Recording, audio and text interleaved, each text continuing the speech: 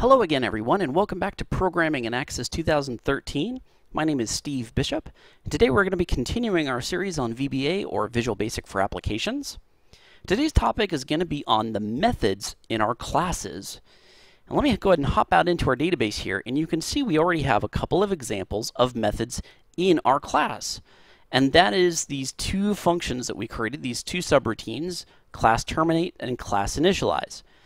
These are methods, but they're internal private methods to the class, and they are not accessible to other parts of our application. That's because they have the access modifier keyword of private.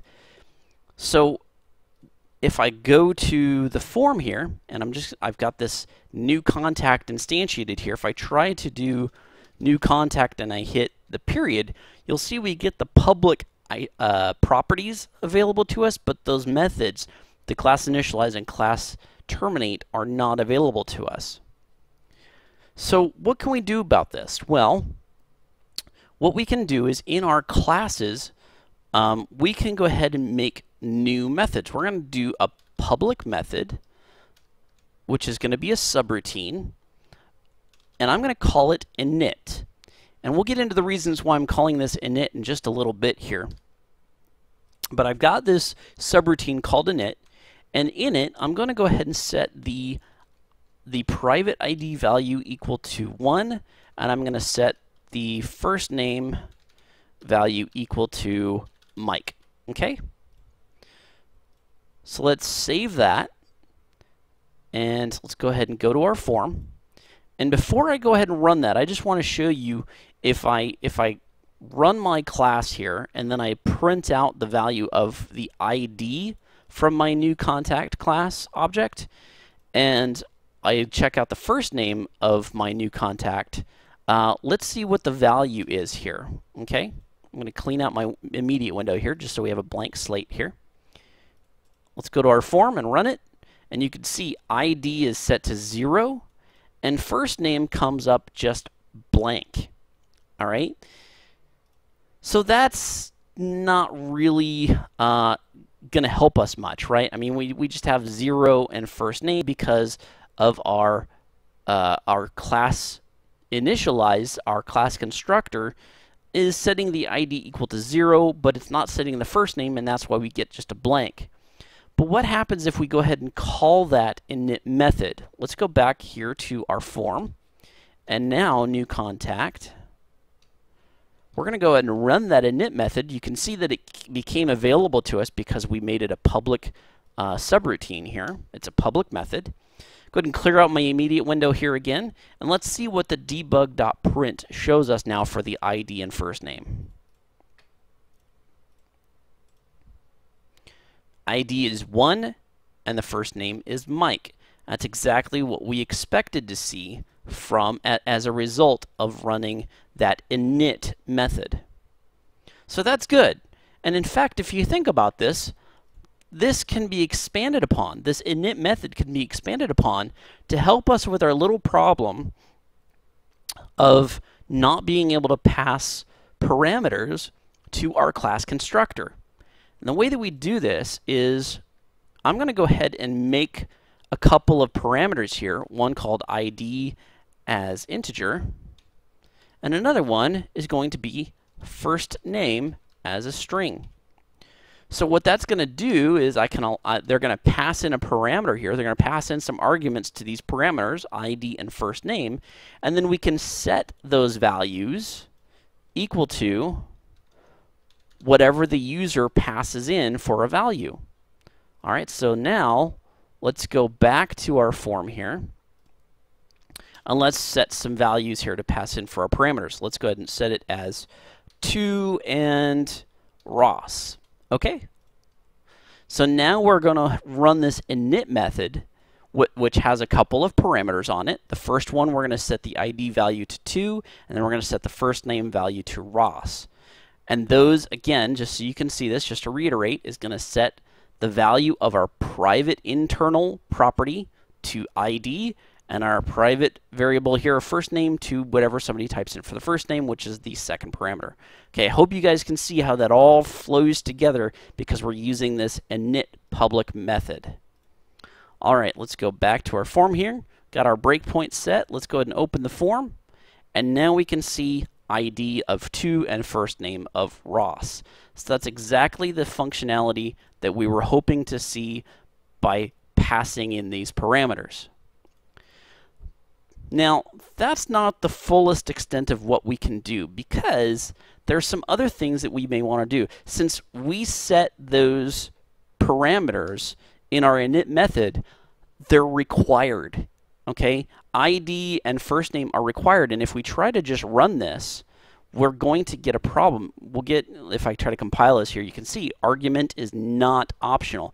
I have to be passing in those arguments of 2 and Ross in order for this init method to run properly.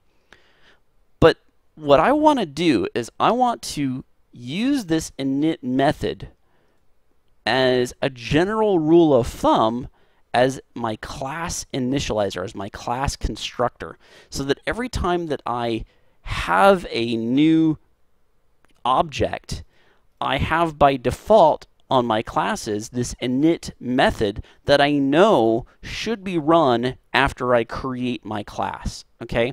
It's just kind of a way that I go about trying to circumvent that problem of not being able to have my class constructor be passed along those parameters, because now I can pass in a parameter. And init is a good name for a class, a pseudo class constructor, something that I am setting up as the class constructor. And if you just think about that, some other coder coming through after I've coded this, and maybe 5 years down the road, somebody looks at this and they see this init method, they'll understand what that means, because init is kind of a simple, it's kind of a general universal understanding that init means initialize. All right, I've probably talked your ear off enough about that. Let's go ahead and let's modify this a little bit, because we've got a bit of a problem. Since these two things are required, that makes it a little difficult. That forces my user, whoever's going to use this class contact class, they have to pass in an ID and a first name. But let's say that I want my class to have some defaults. I could certainly pass them up here and make my defaults up here. That's certainly doable. But I kind of want to go ahead and do away with my class initialize altogether. I want to get rid of it.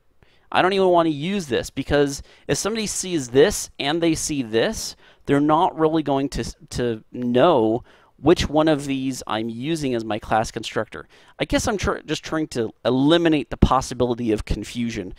So I'm just going to go ahead and get rid of my class initialize, and I'm just going to have my init public sub that I plan on using as my initializer.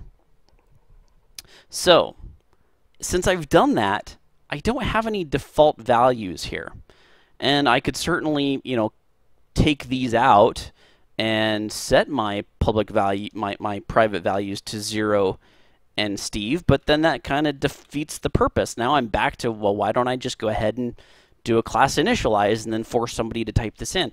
I want these to be optional. Okay, I want somebody to be able to type something in here or not type something in and use a default value instead. And luckily for us in VBA, there is the optional keyword that we can put in front of our parameters that allows users to just have the option of passing in a value. So I could pass in a value, or I don't have to. And now what'll happen is if I do pass in a value, then it's going to go ahead and set it. If I don't pass in a value, then it's going to use whatever the default is for that particular variable type, for that particular type. And in this particular case, ID's type is integer. And an integer, if you don't set a value for an integer variable, its default will be 0. If you don't pass in a value for a string variable, then the default value of that string variable will be just a blank string. Okay. Now, that's something that will automatically happen, and if we just go ahead and save it like this, so that when we run our init, if we don't pass in a value, our default values that come from those value types, from the data types, integer, which is going to be 0 as the default, string is going to be blank, I can run this init method, and it will set those variables, set those values equal to the defaults of the type, of the value type. So now what I'm going to get is ID of 0 and first name is going to be blank. Okay, so I don't have to put in a variable. I'm not forced to put in that value of 2 and Ross, but I certainly can. All right, so now let's go ahead and do that again. Let's take a look at that. Let's go ahead and set the init value of 2 and Ross, and let's see what we get for a result. ID of 2, first name of Ross. So that makes it completely optional to have a value in there or not. We can have a default or no default. But let's say I don't want to specify a default. I don't want to use the casted type value default. I want to actually set my default without having to have the user type something in here. Well, luckily for us, again, one of the great features about VBA is that you can do this by doing something like this.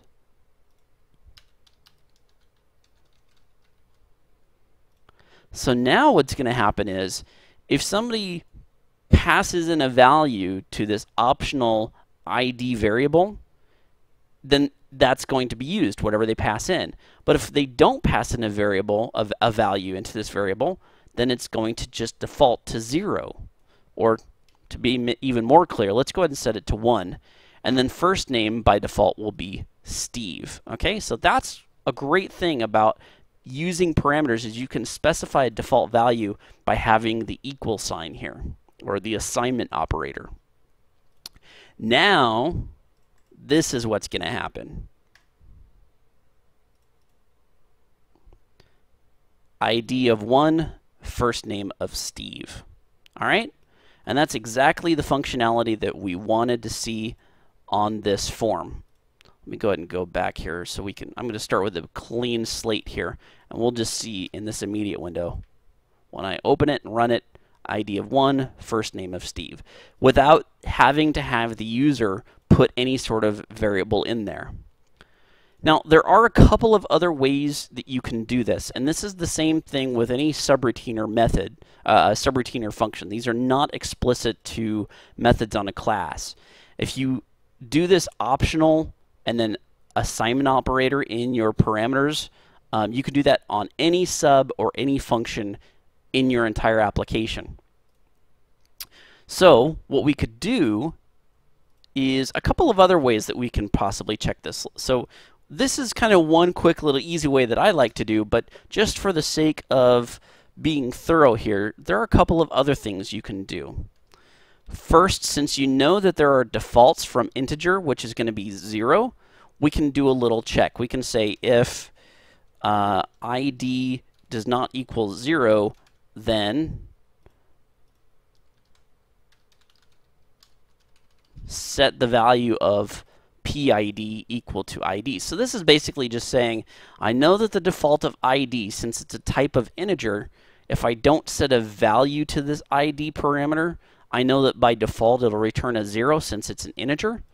Then I can check to see what the value of ID is, and I'll know if somebody doesn't pass in a value in there that the default must have been used, and therefore I can go ahead and maybe set this value equal to well, we'll do something like this. So this is ID, or else P equals ID equals 1. So that way we're basically doing the same thing as if I had just done this.